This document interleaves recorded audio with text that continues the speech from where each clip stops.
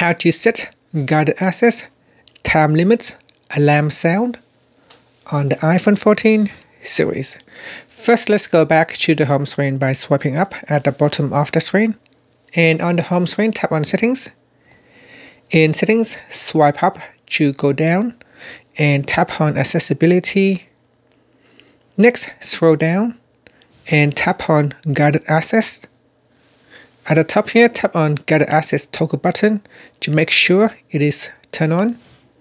Then we go down and tap on Time Limits. In here, go to the alarm section and tap on Sound. And from the alert tones list, select a sound that you would like to use.